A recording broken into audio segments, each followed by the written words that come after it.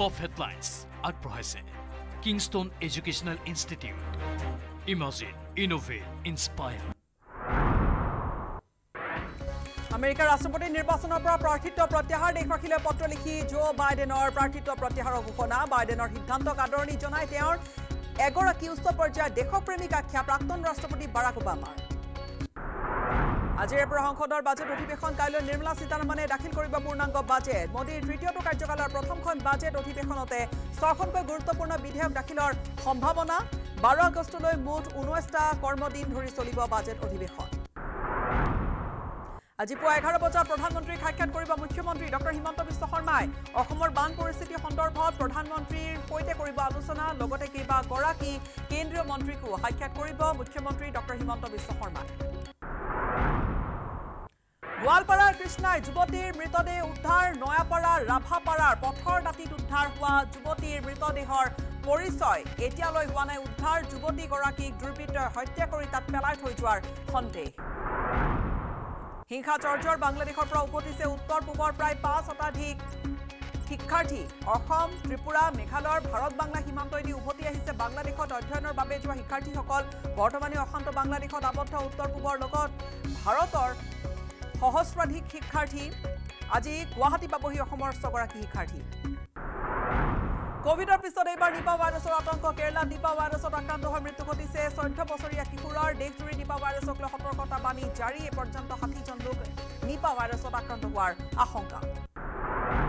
অচিৰে বিশ্ব ঐতিহ্য ক্ষেত্ৰৰ তালিকাত অন্তৰ্ভুক্ত হ'ব অসমৰ ঐতিহাসিক চৰাইদেউ মৈদাম বিশ্ব ঐতিহ্য সমিতিৰ 46 সংখ্যক অধিৱেশনত মন্তব্য প্ৰধানমন্ত্ৰী নৰেন্দ্ৰ মোদীৰ উত্তৰ পূবৰ প্ৰথম তথা ভাৰতৰ 43 সংখ্যক বিশ্ব ঐতিহ্য ক্ষেত্ৰৰূপে পৰিগণিত হ'ব চৰাইদেউ মৈদাম মধ্যভোগীৰ দপদপনিত ৰাজ্যৰ বজাৰত আকাশলংঘী হৈছে শাক-পাচলিৰ দাম পাচলিয়ে সেঞ্চুৰী মৰাৰ সময়তে শূন্যতে আউট হৈছে চৰকাৰৰ যোগান বিভাগ মুখ্যমন্ত্ৰীয়ে ঘোষণা কৰা টাস্ক ফৰ্চৰো বজাৰত দেখা দেখি নাই যোগান মন্ত্ৰী ৰঞ্জিত দাসে আলুৰ দাম নবঢ়াবলৈ সকিয়ানি দিয়ে সামৰিছে দায়িত্ব মূল্য বৃদ্ধিৰ মাৰত কুঙা হৈছে ৰাজ্যবাসী 1.5 মাহৰ ভিতৰত ৰাজ্যত পুনৰ আৰম্ভ হ'ব বাল্য বিবাহ বিৰোধী অভিযান মুখ্যমন্ত্ৰীৰ নিৰ্দেশৰ পিছতে বিবাহ বিৰোধী অভিযানৰ তালিকা প্ৰস্তুত কৰাত ব্যস্ত অসম আৰক্ষী পূৰ্বে চলোৱা বৃহৎ অভিযানৰ বাবে এইবাৰ তথ্য পোৱাত কিছু অসুবিধা হৈছে বুলি মন্তব্য আৰক্ষী সঞ্চালক প্ৰধানৰ শীঘ্ৰে ফাদিল হ'ব চাঞ্চল্যকৰ ঢকুৱাখানা কাণ্ডৰ ৰহস্য সুনীল গগৈ কাণ্ডৰ প্ৰকৃত ঘটনা আৰক্ষীয়ে গম পোৱা বুলি দাবী আৰক্ষী সঞ্চালক প্ৰধান জিপি সিঙৰ ৰহস্য ফাদিলৰ বাবে তদন্তত আৰক্ষীয়ে ব্যৱহাৰ কৰিছে বৈজ্ঞানিক পদ্ধতি 1.5 মাহ অতিক্ৰম কৰাৰ পিছতো সন্ধান নাই সুনীল গগৈৰ Top headlines আগবঢ়াইছে Kingston Educational Institute. Imagine, innovate, inspire.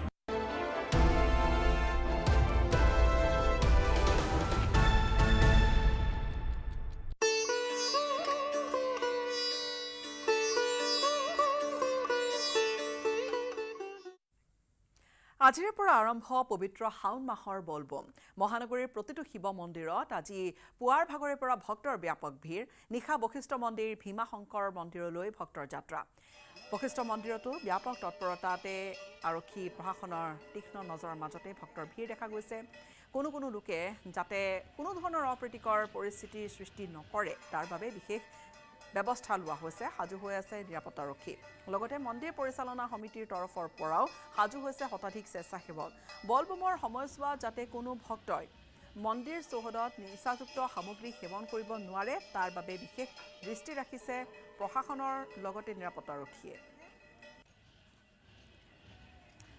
আৰু এই মুহূৰ্তত আমি গুৱাহাটী মহানগৰীৰ শুক্ৰেশ্বৰ দেৱালয়লৈ লৈ যাম দৰ্শকক তাত পুৱাৰ ভাগৰে পৰা যথেষ্ট ভক্তৰ ভিৰ দেখা গৈছে বলবম উপলক্ষে পবিত্ৰ শাওন মাহৰ সোমবাৰ উপলক্ষে সংযুক্ত হৈছে আমাৰ সাংবাদিক ভাস্কৰ শইকীয়াৰ সৈতে ভাস্কৰ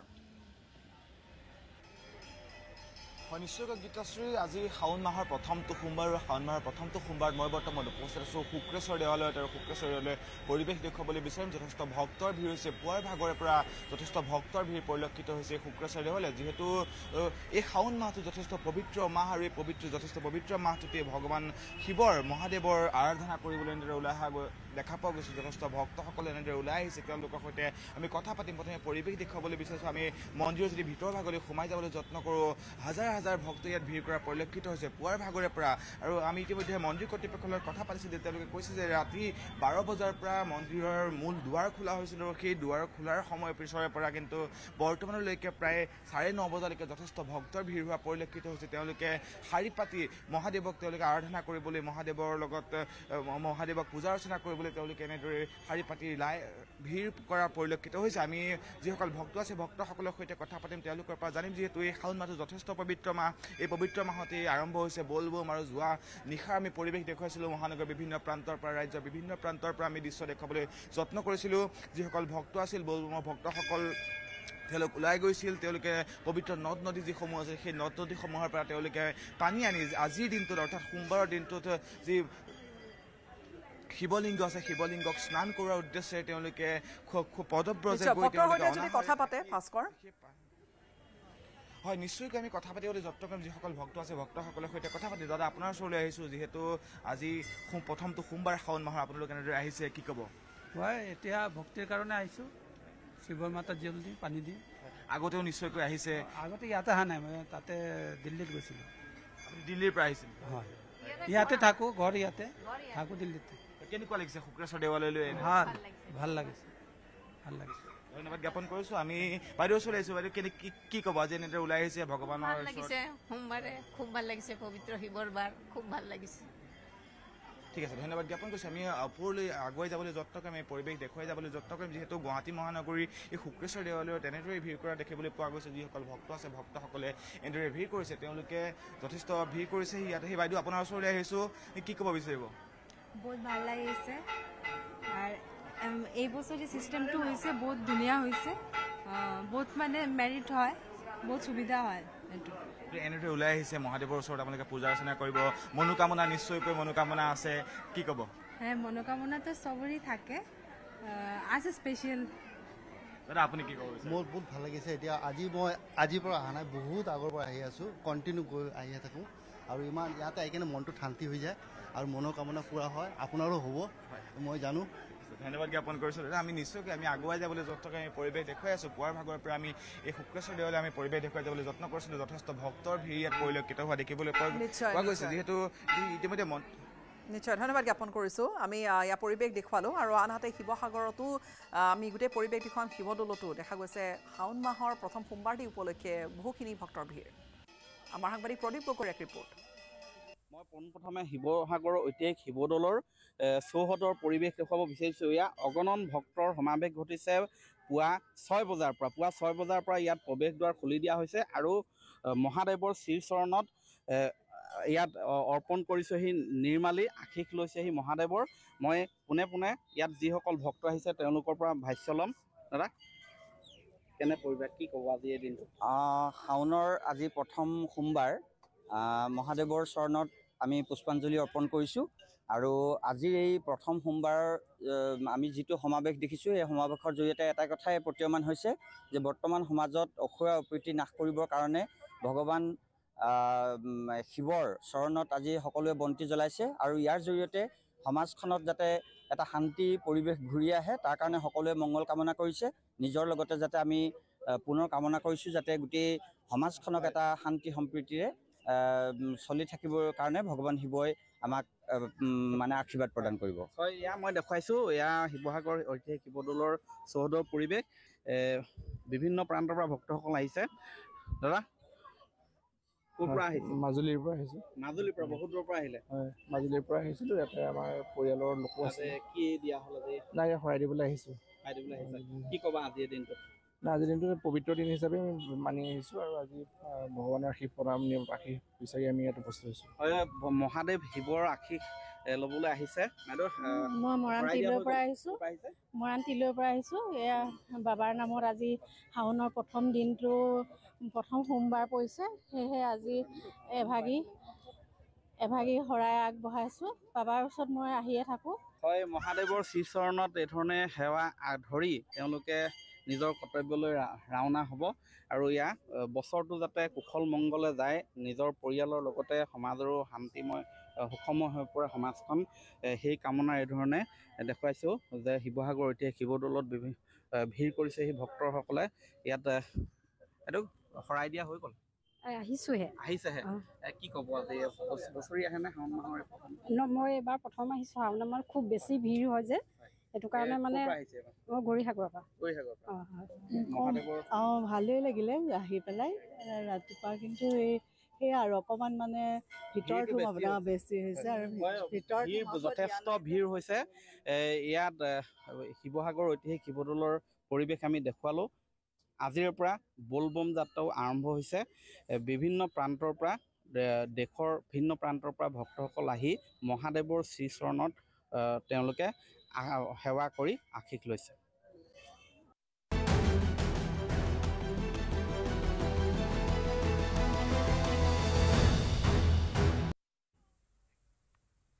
কোভিডৰ পিছত এবাৰ নিপা ভাইৰাছৰ আতংক আৰু কেৰালা নিপা ভাইৰাছত আক্ৰান্ত হৈ ইতিমধ্যে এজন 14 বছৰীয়া কিশোৰৰ মৃত্যু ঘটিছে কেৰালা চৰকাৰে ইতিমধ্যে সতৰ্কবাণী জাৰি কৰিছে নিপা ভাইৰাছক লৈ ৰাজ্যখনৰ স্বাস্থ্য বিভাগৰ মতে 60 জন লোক নিপা ভাইৰাছত আক্ৰান্ত হৈছে আৰু তেওঁলোকক বিপদজনক শাৰীত শ্ৰেণীভুক্ত কৰা হৈছে কেৰালাৰ স্বাস্থ্য মন্ত্ৰী বিনা জৰ্জে প্ৰকাশ কৰা তথ্য মতে এজন 14 বছৰীয়া কিশোৰৰ মৃত্যু ঘটাৰ পিছতে ৰাজ্যখনত সকলো ধৰণৰ সতৰ্কতা অৱলম্বন কৰিছে কিশোৰগৰাকী ভেন্টিলেটৰত আছিল মৃত কিশোৰজনৰ সংস্পৰ্শলৈ অহা যিসকল লোক তেওঁলোকৰ স্বাস্থ্য পৰীক্ষা কৰি থকা হৈছে নিৰীক্ষণত ৰখা হৈছে ৰাজহুৱা স্থানত মাস্ক পৰিধান কৰাটো বাধ্যতামূলক কৰা হৈছে চিকিৎসাধীন হৈ থকা নিপা ভাইৰাছত আক্ৰান্ত লোকসকলৰ পৰাও আঁতৰি থাকিবলৈ কোৱা হৈছে বিশেষকৈ বেছি ভিৰ হোৱা ঠাইলৈ যাতে নাযায় সেইবাবে কোৱা হৈছে আৰু কোনো কাৰণত যাতে নিপা ভাইৰাছত আক্ৰান্ত লোকৰ সংস্পৰ্শলৈ নাযায় সকলোকে সতৰ্ক কৰি দিয়া হৈছে আৰু এনেকৈ বিশেষকৈ এতিয়া বহুখিনি সতৰ্কতা অৱলম্বন কৰা হৈছে বিশ্ব স্বাস্থ্য সংস্থাই প্ৰকাশ কৰা তথ্য অনুসৰি নিপা ভাইৰাছত কি হয় নিপা ভাইৰাছত জ্বৰ হ'ব পাৰে নিপা ভাইৰাছত বমি হ'ব পাৰে বা নিপা ভাইৰাছত তেনেকুৱা বহুখিনি লক্ষণ দেখা দিব পাৰে সংক্ৰমণো ঘটিব পাৰে এজনৰ পৰা আনজনলৈকে সেইবাবে ইয়াক কিছু সতৰ্কতা অৱলম্বন কৰা হৈছে নিপা ভাইৰাছ জন্তুৰ পৰা সংক্ৰমণ হয় গাহৰি বাদুলিৰ দেহত থাকিব পাৰে মানুহলৈ তেনেকৈ আহিব পাৰে নিপা ভাইৰাছ বিশ্ব স্বাস্থ্য সংস্থাৰ মতে ইয়াক জুনটিক ৰোগ অভিহিত কৰিছে অৰ্থাৎ এবিধ প্ৰাণীৰ পৰা আন এবিধ প্ৰাণীলৈ ই সংক্ৰমণ ঘটিছে দূষিত খাদ্যৰ যোগেদি সংক্ৰমিত ব্যক্তিৰ জৰিয়তে আন ব্যক্তিলৈ ইয়াৰ প্ৰসাৰ ঘটিব পাৰে সংক্ৰমণ তেনেকৈ হ'ব পাৰে মহামাৰী ঘোষণা কৰিব পাৰে নিপা ভাইৰাছে কাৰণ ইয়াৰ সংক্ৰমণ অতি সহজেই হ'ব পাৰে আক্ৰান্ত ব্যক্তিৰ পোনপটীয়া সংস্পৰ্শলৈ আহিলে সংক্ৰমিত হ'ব পাৰে যিকোনো লোক বিশ্ব স্বাস্থ্য সংস্থাৰ তথ্য অনুসৰি নিপা ভাইৰাছক ৰোগ সৃষ্টিকাৰী জীৱাণুসমূহৰ ভিতৰত অন্যতম হিচাপে গণ্য কৰা হৈছে 2018 চনত প্ৰথমবাৰলৈ কেৰালাত ধৰা পৰিছিল নিপা ভাইৰাছ আৰু সেই সময়ত কেৰালাত আক্ৰান্ত হৈছিল বহু লোক কেইবাজনো লোকৰ মৃত্যু ঘটিছিল কেৰালাত তাৰ পিছতো কেৰালাত বিগত বৰ্ষসমূহত নিপা ভাইৰাছৰ সংক্ৰমণৰ ঘটনা ঘটিছে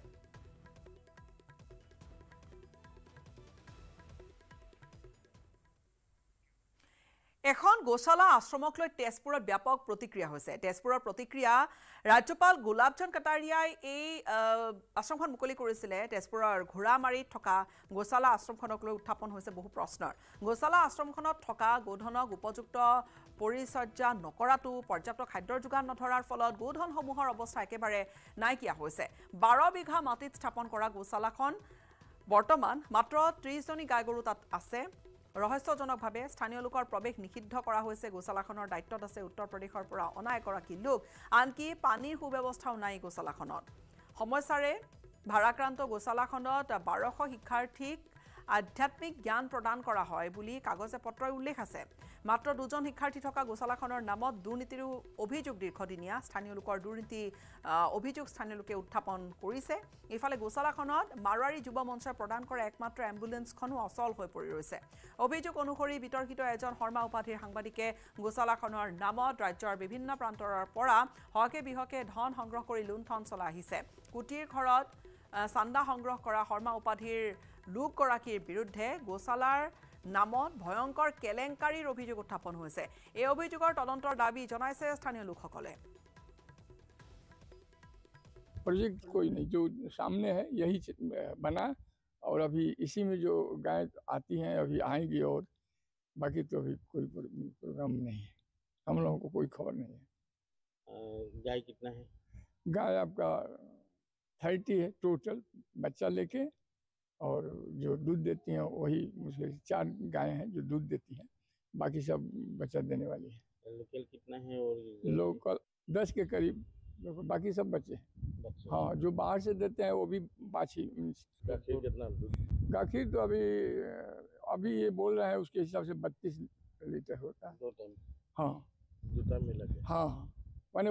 ये भी बचत देने वाली है, इसलिए कम हो गया, नहीं तो 20-40 होता ही था पहले। মুষ্টিমেয় কেইজনমান লোক জড়িত হৈ আছে। আমাৰ তেওঁলোকৰ পৰিচয়ও আমাৰ জ্ঞাত, কিন্তু আমি নাম ল'ব খোজা নাই। আচলতে তেওঁলোকে কি কৰিছে, কি মেলিছে, একো এই মুহূৰ্তলৈকে আমাৰ কোনো খবৰ নাই। কিন্তু চৰকাৰে বা বিভিন্ন অনুষ্ঠান প্ৰতিষ্ঠানে যিহেতু ইয়াত অৰ্থ সাহায্য দিছে, চৰকাৰে ভূমি প্ৰদান কৰিছে, গতিকে এই বিষয়টোত গুৰুত্ব আগবঢ়োৱাটো যথেষ্ট প্ৰয়োজন বুলি আমি ভাবিছোঁ। এইটো মাইথান ষ্টিল নহয়। ওচৰ চুবুৰীয়াসকলে লগাইছে।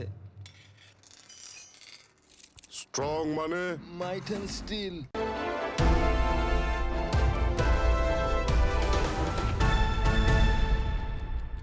এইটো মাইথান ষ্টিল নহয়। ওচৰ চুবুৰীয়াসকলে লগাইছে।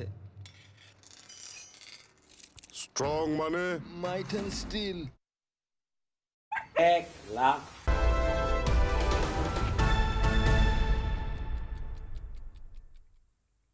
ছটা দশক জুৰি RSSৰ বিৰুদ্ধে থকা প্ৰতিবন্ধকতা আঁতৰালে কেন্দ্ৰই। এতিয়াৰে পৰা চৰকাৰী চাকৰিয়ালে ৰাষ্ট্ৰীয় স্বয়ংসেৱক সংঘৰে সম্পৰ্ক ৰাখিব পাৰিব। ৰাষ্ট্ৰীয় স্বয়ংসেৱক সংঘৰ কাম কাজত চৰকাৰী চাকৰিয়াল জড়িত হ'ব পাৰিব বা সংঘৰ সদস্যও হ'ব পাৰিব। 1966 চনত ৰাষ্ট্ৰীয় স্বয়ংসেৱক সংঘৰে কোনো চাকৰিয়াল জড়িত হোৱাটো আইন বিৰুদ্ধে ঘোষণা কৰা হৈছিল। কেন্দ্ৰীয় চৰকাৰে 58টা বছৰৰ বিৰুদ্ধে থকা এই প্ৰতিবন্ধকতা জাৰি কৰাৰ নিৰ্দেশটো যোৱা 9 জুলাইত প্ৰত্যাহাৰ কৰিছে। কেন্দ্ৰীয় চৰকাৰৰ এই সিদ্ধান্তত বিজেপি নেতাই আদৰণি জনোৱাৰ বিপৰীতে কংগ্ৰেছে কঠোৰ সমালোচনা কৰিছে। কংগ্ৰেছ নেতা জয়ৰাম ৰমেশে কেন্দ্ৰই এই নিৰ্দেশনাটো একযোগে প্ৰকাশ কৰাৰ পিছতে বিভিন্নজনে এই সম্পৰ্কত মন্তব্য দিছে। বিজেপি নেতা অমিত মালভিয়াই RSSৰ বিৰুদ্ধে 58 বছৰ ধৰি থকা প্ৰতিবন্ধকতা অসাংবিধানিক আখ্যা দি চৰকাৰৰ সিদ্ধান্তক আদৰণি জনাইছে। বিপৰীতে কংগ্ৰেছ নেতা জয়ৰাম ৰমেশে কেন্দ্ৰৰ সিদ্ধান্তৰ সময়ক লৈ প্ৰশ্ন তুলিছে।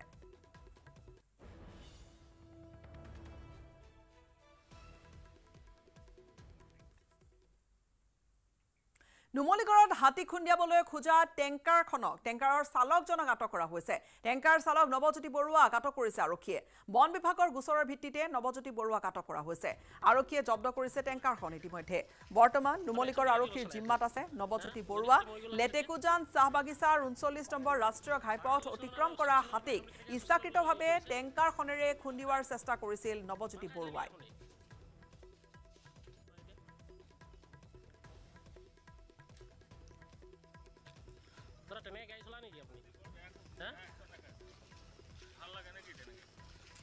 প্ৰায় 3:30-4টা মান বজাত আবেলি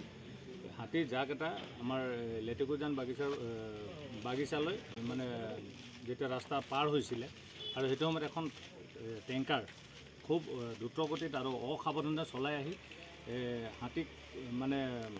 আক্ৰমণ কৰাৰ যি ভিডিঅ' আমি আপোনাৰ ছ'চিয়েল মিডিয়া বা টিভি মিডিয়াত আমি দেখি আহিছোঁ। তো সেই গাড়ীখনৰ মানে ধৰিবৰ কাৰণে বা পুলিচক আমাৰ বকিয়াল বন বিভাগৰ পৰা তেওঁলোকে এখন লিখিত আবেদন জনাইছিল আৰু তৎকালীনভাৱে নুমলীগড় আৰক্ষীয়ে তদন্ত কৰি টেংকাৰখন তেওঁলোকে থানালৈ লৈ আহিছে আৰু ড্ৰাইভাৰজনক আটক কৰিছে।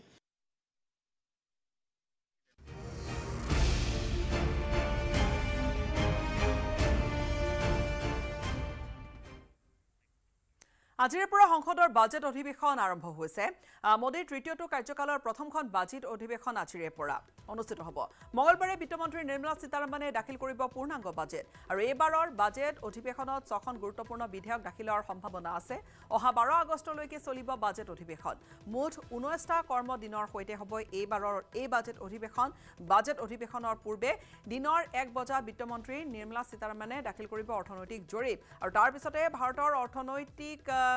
শেহতীয়া যি পৰিস্থিতি বা অৰ্থনীতিৰ শেহতীয়া অৱস্থাক লৈ মুখ্য অৰ্থনৈতিক উপদেষ্টা ডক্টৰ ভি আনন্দ নাগেশ্বৰণে বিতং তথ্য দাঙি ধৰিব সংবাদমেলত আশা কৰা হৈছে এইবাৰৰ বাজেটত মধ্যবিত্তসকলৰ বাবে কেইবাটাও নতুন ঘোষণা কৰাৰ সম্ভাৱনা আছে দেশৰ মধ্যবিত্ত লোকসকলক আয়কৰৰ পৰা সকাহ কিছু দিয়াৰ সম্ভাৱনা আছে আন্তঃগাঁথনি বিত্তীয় একত্ৰীকৰণ আদি কেইবাটাও অৰ্থনৈতিক সংস্কাৰৰ সম্ভাৱনা আছে উল্লেখযোগ্য যে ক্ৰমাগতভাৱে বিত্তমন্ত্ৰী নিৰ্মলা সীতাৰমণে দাখিল কৰিব সপ্তমখন বাজেট বিত্তমন্ত্ৰী হিচাপে নিৰ্মলা সীতাৰমণৰ এক অভিলেখ সৃষ্টি হ'ব একেৰাহে বিত্তমন্ত্ৰী হিচাপে সপ্তমখন বাজেট দাখিল কৰা নিৰ্মলা সীতাৰমণেই হ'ব ভাৰতৰ প্ৰথমগৰাকী বিত্তমন্ত্ৰী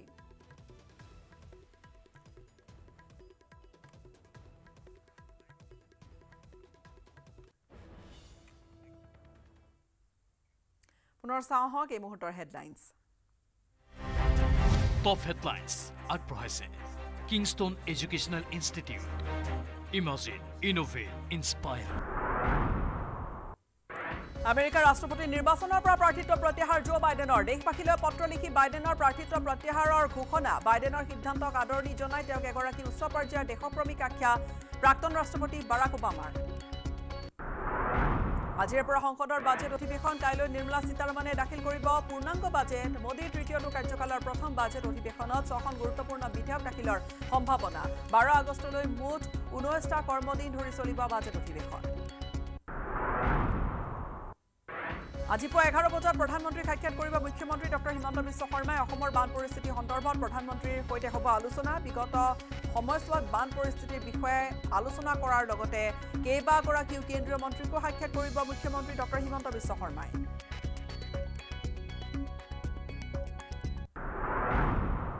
গোৱালপাৰা কৃষ্ণাই যুৱতীৰ মৃতদেহ উদ্ধাৰ নয়াপাৰা লাভাপাৰাৰ পথৰ দাঁতিত উদ্ধাৰ হোৱা মৃতদেহটোৰ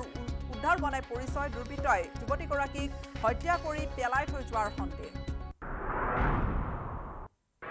হিংসা চৰ্চাৰ বাংলাদেশৰ পৰা উভতিছে উত্তৰ পূবৰ প্ৰায় 5 শতাধিক শিক্ষাৰ্থী অসম ত্ৰিপুৰা মেঘালয়ৰ ভাৰত বাংলা সীমান্তইদি উভতি আহিছে বাংলাদেশত অধ্যয়নৰ বাবে যোৱা শিক্ষাৰ্থীসকল বৰ্তমানো অশান্ত বাংলাদেশত আবদ্ধ উত্তৰ পূবৰ লগতে ভাৰতৰ সহস্ৰাধিক শিক্ষাৰ্থী আজি গুৱাহাটী পাবহি অসমৰ 6 শিক্ষাৰ্থী কোভিডৰ পিছত এইবাৰ নিপা ভাইৰাছৰ আতংক কেৰালাত নিপা ভাইৰাছত আক্ৰান্ত হৈ মৃত্যু ঘটিছে এজন 14 বছৰীয়া কিশোৰৰ দেশজুৰি নিপা ভাইৰাছক লৈ সতৰ্কবাণী জাৰি কৰিছে পৰ্যন্ত 60 জন লোক নিপা ভাইৰাছত আক্ৰান্ত হৈছে কেৰালাত অচিৰে বিশ্ব ঐতিহ্য ক্ষেত্ৰৰ তালিকাত অন্তৰ্ভুক্ত হ'ব অসমৰ ঐতিহাসিক চৰাইদেউ ময়দান বিশ্ব ঐতিহ্য সমিতিৰ 46 সংখ্যক অধিৱেশনত মন্তব্য প্ৰধানমন্ত্ৰী নৰেন্দ্ৰ মোদীৰ উত্তৰ পূবৰ প্ৰথম তথা ভাৰতৰ 43 সংখ্যক বিশ্ব ঐতিহ্য ক্ষেত্ৰৰূপে পৰিগণিত হ'ব চৰাইদেউ ময়দান মধ্যভোগীৰ দপদপনিত ৰাজ্যৰ বজাৰত আকাশলংঘী হৈছে শাক-পাচলিৰ দাম পাচলিয়ে চেঞ্চুৰী মৰাৰ সময়তে শূন্যতাই আউট হৈছে চৰকাৰৰ যোগান বিভাগ মুখ্যমন্ত্ৰীয়ে ঘোষণা কৰা টাস্ক ফ'ৰ্চৰো বজাৰত নাই দেখা দেখি যোগান মন্ত্ৰী ৰঞ্জিত দাসে আলুৰ দাম নবঢ়াবলৈ সকিয়নি দিছে দায়িত্ব তাতেই সামৰিছে মূল্য বৃদ্ধিৰ মাৰত কোঙা হৈছে ৰাজ্যবাসী 1.5 মাহৰ ভিতৰত ৰাজ্যত পুনৰ আৰম্ভ হ'ব বাল্য বিবাহ বিৰোধী অভিযান মুখ্যমন্ত্ৰীৰ নিৰ্দেশৰ পিছতে বিবাহ বিৰোধী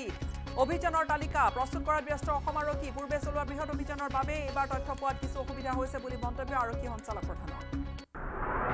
শীঘ্ৰে ফাদিল হ'ব চাঞ্চল্যকৰ ঢকুৱাখনা কাণ্ডৰ ৰহস্য সুনীল গগৈ কাণ্ডৰ প্ৰকৃত ঘটনা আৰক্ষীয়ে গম পোৱা বুলি দাবী সঞ্চালক প্ৰধান জিপি সিঙৰ ৰহস্য ফাদিলৰ বাবে তদন্তত আৰক্ষীয়ে ব্যৱহাৰ কৰিছে বৈজ্ঞানিক পদ্ধতি 1.5 মাহ অতিক্ৰম কৰাৰ পিছতো সন্ধান নাই সুনীল গগৈৰ টপ হেডলাইন্স আগবঢ়াইছে কিংষ্টন এডুকেশ্যনেল ইনষ্টিটিউট